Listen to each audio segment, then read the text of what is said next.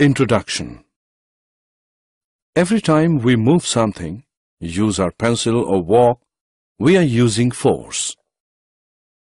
Think about how many times you would lose your papers if inertia didn't make it stay where you put it. Objectives. At the end of this lesson, you'll be able to define force, distinguish between balanced and unbalanced force, Newton's law of motion, relation between force and the state of motion attained by it, understand the conservation of momentum. Force and its types. The object will undergo change in its direction, speed, or shape only if force acts on it. Hence, force is defined as: force is any influence that causes an object to undergo a change in speed, a change in direction, or a change in shape. Force is a vector quantity. Force is of two types, balanced and unbalanced. Balanced force means two forces are acting on opposite sides of the body, and that body does not change its position. Example: a block pushed from both the sides with equal force. Unbalanced force is one that is not opposed by an equal and opposite force to cause a change in the object's position. Example: when block with great force on one side. Newton's first law of motion. The book will not move by itself. It will change its state of rest only when force of hand acts on it. This explains us the first law of motion. First law of motion states that a body will remain at rest and a body will remain in motion until and unless external force acts on it. Application of Newton's first law of motion. When a bus starts suddenly, the passengers fall backward because of inertia. The passenger tends to remain in the state of rest even if the bus has started moving. Inertia is the property of the body due to which it resists the change in its state of rest or of uniform motion. Mass is the measure of the inertia of a body. Larger the mass, greater is the inertia. Example: when the car stops suddenly, the driver is jerked forward because of inertia. The driver tends to remain in state of motion even if the car has stopped moving. Newton's second law of motion. Newton's second law of motion states that the force acting on the body is directly proportional to the mass of the body and acceleration produced in the body in the direction of the force applied. F is equal to m into A, where F is equal to force, m is equal to mass, A is equal to acceleration. Units of force. The SI unit of force is Newton. Newton is defined as the force acting on the body of mass 1 kg, producing an acceleration of 1 meter per second square. Unit is equal to kilogram meter per second square, or Newton. To calculate force of body having mass 1000 kg and acceleration of 0.5 meter per second square, then F is equal to 1000 into 0.5, which is equal to 500 Newton, or kilogram meter per second square. Application of Newton's second law of motion. Cricket player lowers his hands along with the ball to catch it because the acceleration of the ball gets reduced and hence overall smaller force is applied to stop the ball and no injury is caused to the hands of the player. Momentum. Momentum is mass in motion. P is equal to m into v, where P is equal to momentum, m is equal to mass of the body, v is equal to velocity of the body. SI unit is kilogram meters per second. Hence, combined effect of mass and velocity is called momentum. It is a vector quantity. The change of momentum of an object is proportional to the applied unbalanced force in direction of force. Formulation of second law of motion. The change of momentum of an object is proportional to the applied unbalanced force in direction of force. Let the initial momentum be P1, which is equal to mu.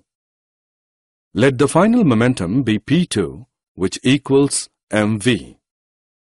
The change in momentum is P2 minus P1, which equals mv minus mu. Rate of change of momentum is m into v minus u whole upon t. Force is equal to k into m into v minus u whole upon t. Force is equal to kma, where k is the proportionality constant. Newton's third law of motion. Whenever one body exerts a force on another body, the second body exerts an equal and opposite force on the first body. Every action has equal and opposite reaction. Examples to illustrate Newton's third law of motion. How do we walk? When we walk on the ground, our foot pushes the ground backward, and in return, the ground pushes our foot forward. Why the cannon recoil? When ball is fired from a cannon, the force sends the ball forward and is equal to the force sending the cannon backward, hence the cannon is said to be recoiled. Jet aeroplanes and rockets. The action of the gases downwards of the rocket gives equal and opposite reaction to the rocket to move upward with great speed. The case of hose pipe. The fireman directs a powerful stream of water. They hold it tightly because it has tendency to go backward due to the backward reaction of water rushing in forward direction. Assessment. Before proceeding further, let us know how much you have learned. Law of conservation of momentum.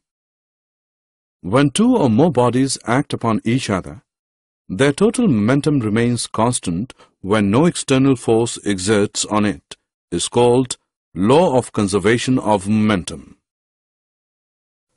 Momentum is never created or destroyed.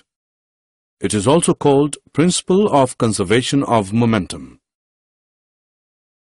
Let two objects of mass ma and mb traveling in the same direction have initial velocities as ua and ub respectively, and their final velocities be va and vb respectively. The rate of change of momentum of ball A be FAB, which is equal to MA into VA minus UA upon T. The rate of change of momentum of ball B FBA is equal to MB into VB minus UB upon T. According to the third law of motion, every action has equal and opposite reaction. Hence, the force exerted when both objects get coiled is FAB is equal to minus FBA. On solving, we have MAUA plus MBUB is equal to MAVA plus MBVB, where MAUA plus MBUB is the total momentum before collision and MAVA plus MBVB is the total momentum after collision. The sum of the momenta of the two objects before collision is equal to the sum of the momenta after the collision when no external unbalanced force acts on it. Momenta is the plural form of momentum. Did you know? Sir Isaac Newton sought to describe the motion of all objects using the concepts of inertia and force, and in doing so, he found that they obey certain conservation laws. Equilibrium occurs when the resultant force acting on a point particle is zero. In systems where objects are moving with different velocities, it is impossible to determine which object is in motion and which object is at rest. In other words, to phrase matters more technically, the laws of physics are the same in every inertial frame of reference, that is, in all frames related by a Galilean transformation.